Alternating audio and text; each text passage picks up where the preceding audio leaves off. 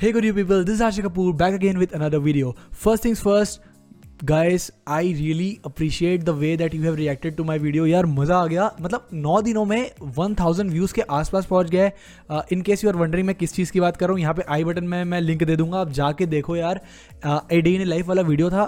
The kind of response that I have gotten on this video was too much overwhelming, but मज़ा आ गया. I hope this video and the upcoming videos will also get the same kind of response, because यार अगर ऐसे ही support मिलते रहेगा तो और ऐसे ही सिमिलर वीडियोस आते जाएंगे और आपकी रिक्वेस्ट को मैं और आगे ले जा पाऊँगा.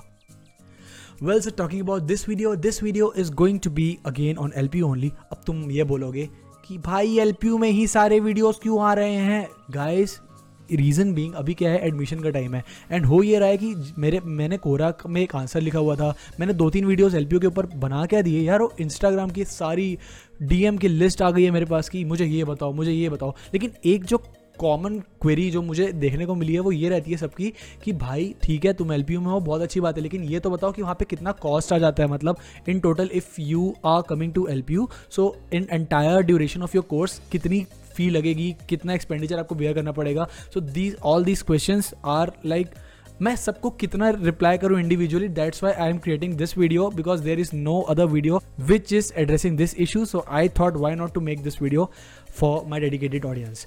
Well, so without wasting any more time, let's get started with the video. Also I am not going to tell you about the course fee कि यार बीटेक सीएससी का क्या प्राइस है, बीबीए का क्या प्राइस है. ये सारी चीज़ें बहुत क्लियरली मेंशन है LPU.in पे. मैं ये लिंक आपको नीचे डिस्क्रिप्शन में दे दूंगा, आप जाओ अपना कोर्स सेलेक्ट करो एंड जो भी फीस वहाँ पे लिखी हुई है वो 100% एक्यूरेट है. सो दे updates it's every year. So this year की जो भी फीस है वहाँ पे आपको पता चल जाएगी. सो इसके अलावा हॉस्टल की फीस भी मैं मेंशन नहीं करूँगा. अगर मुझे कहीं से डॉक्यूमेंट मिलता है तो I link in the description, because यार हॉस्टल के अंदर भी ना बहुत सारे ऑप्शन है आपके पास, 4 seater 3 seater apartment. So if I talk about that only, ये वीडियो बहुत ज़्यादा लंबा हो जाएगा and I don't want to बो my audience. Well, so I will be dividing the entire expenditure into 2 categories. The first one would be the hostel living category and the another one would be the academics category. Because यार दोनों की जो मतलब requirements है ना वो एकदम अलग हो जाती है, तो आपको उस हिसाब से एक्सपेंडिचर करना पड़ेगा. So let's get started with the first category which is hostel living category.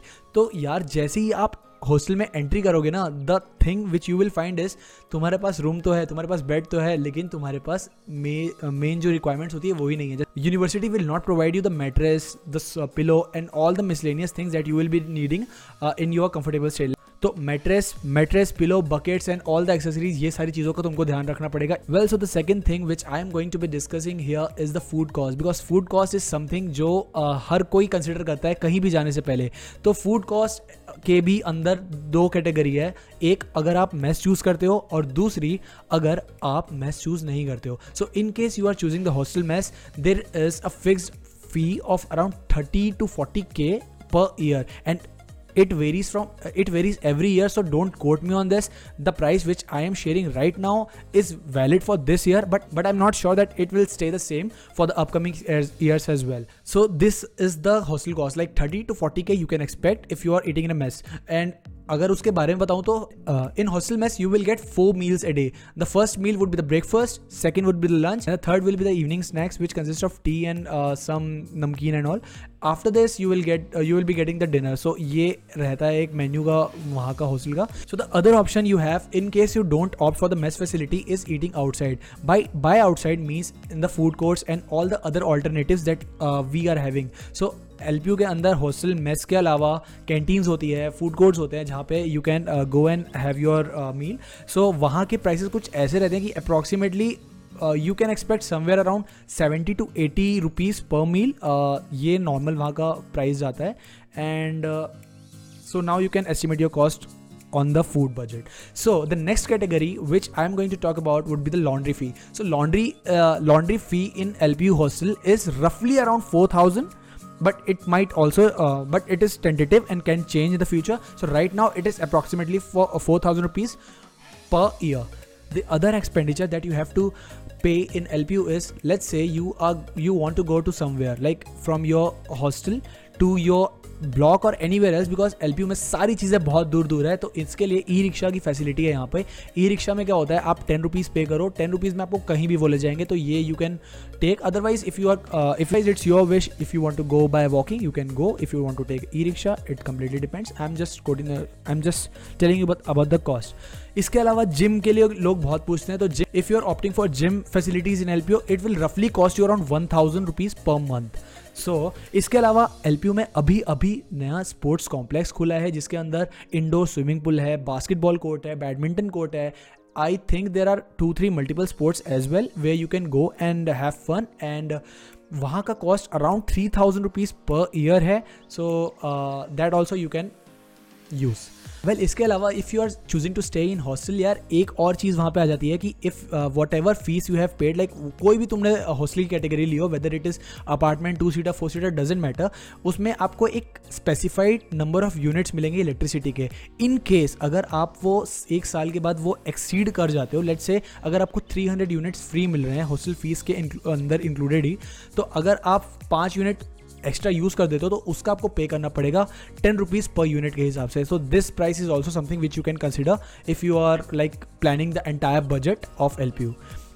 Well, so that was all about the hostel category. The next category which I'm going to be discuss about the academics category. So in academics, other than tuition fee, there are a lot of charges that you have to bear as a student, which no one talks about in the website. So don't worry, this guy here will tell you the entire things, what all charges you have to bear. So other than tuition fee, the first charge that you have to bear is you have to pay a fees of 2000 rupees every semester to LPU.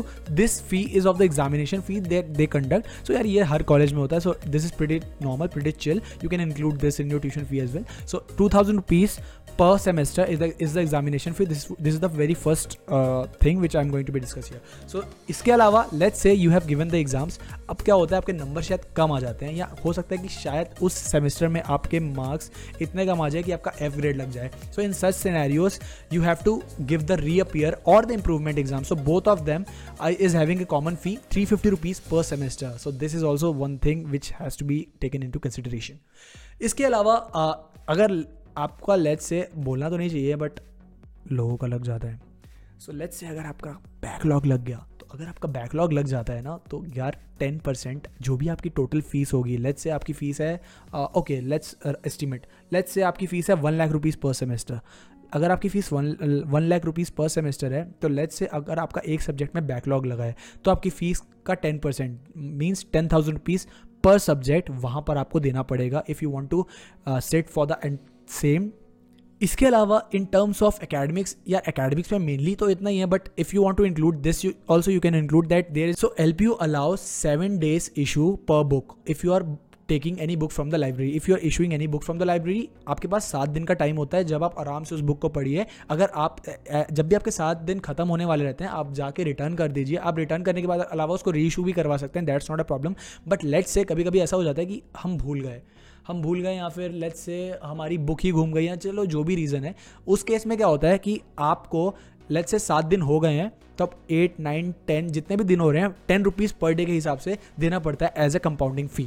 So the next cost is when you are in your pre final year. Placement drives होती है, यहाँ पे companies आती है placement के लिए, तो उसके लिए LPU provides training classes like PP classes, and also they provide access to many study materials along with all the examination like e-litmus, MCAT, CoCube, this kind of competitive events LPU conducts, and because of which the charges a fees of, now it completely depends on which course you are in. It changes every year for every different course, but currently for BTech CSE it is around 10,000 rupees, and in this 10,000 rupees you will be getting all the training materials, all the info regarding the placement drives, and also you are eligible for sitting into the placement, and this classes will run for around 2 years, 1.5 years or so.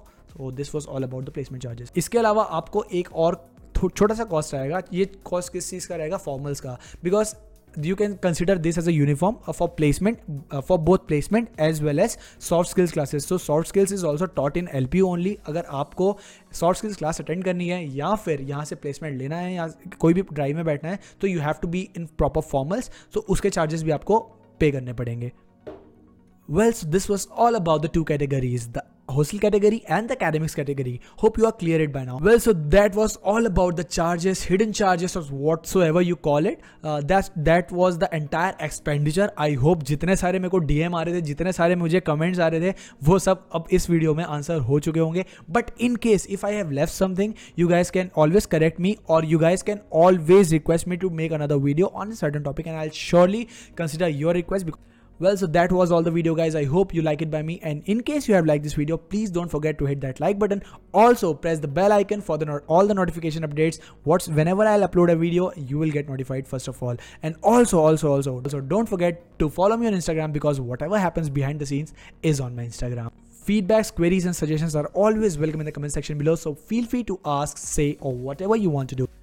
Share this video as much as you can, guys, because I am putting in a lot of efforts to create such kind of videos for you guys, and you guys support me and I like it. So keep them coming, and I am waiting for your response. Well, so now I'll see you in the next video. This is Aashay Kapoor signing off.